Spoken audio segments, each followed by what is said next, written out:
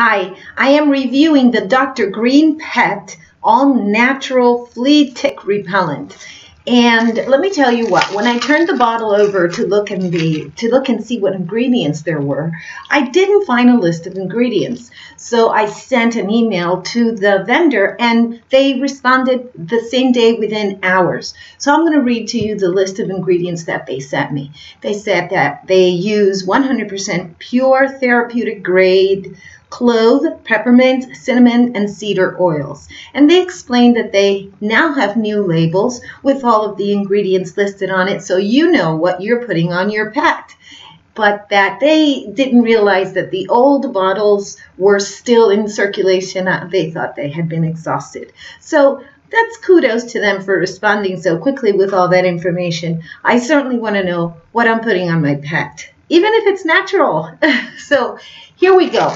This is the bottle that you get, and it comes in a plastic that I am opening up right now, and I am going to try it on my dog. Now, I am going to tell you that I have worked with essential oils before, and I have used them on my pet.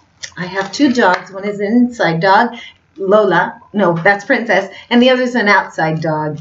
And that one is Lola, because she's crazy, so I call her Lola La Loca. But anyway, going back to the Dr. Green Pet, I've used them before, and they really do help keep the little pests off of the dog.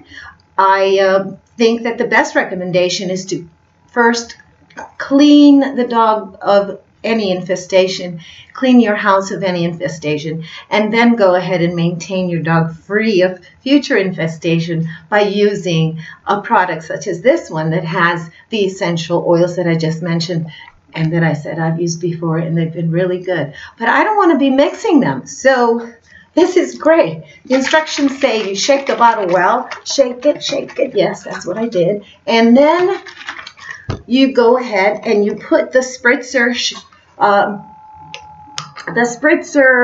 top on it, and then you're good to go. I am going to go ahead and put some on my dog right now. I don't know if she's going to cooperate, so we'll see. Oh, that smells nice.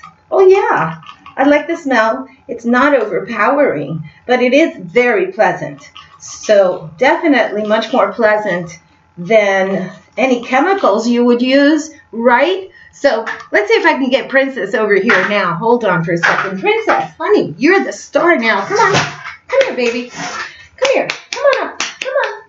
Yeah, come on. Okay, here we go. I'm going to give her some help. Here's Princess. Say hi, Princess. She doesn't want to say hi. So I'm going to let her smell it. She's not having any aversion to it. And now I am going to pet her with it. Very nice. Oh, she likes that.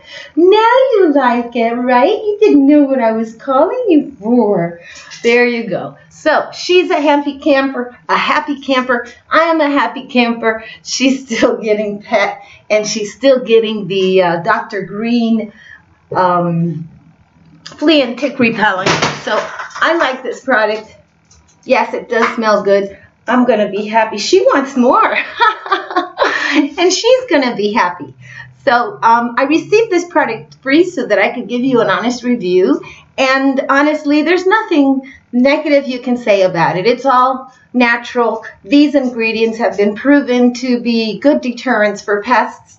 And it's not going to do any harm to your dog or yourself. So keep a happy home free of chemicals.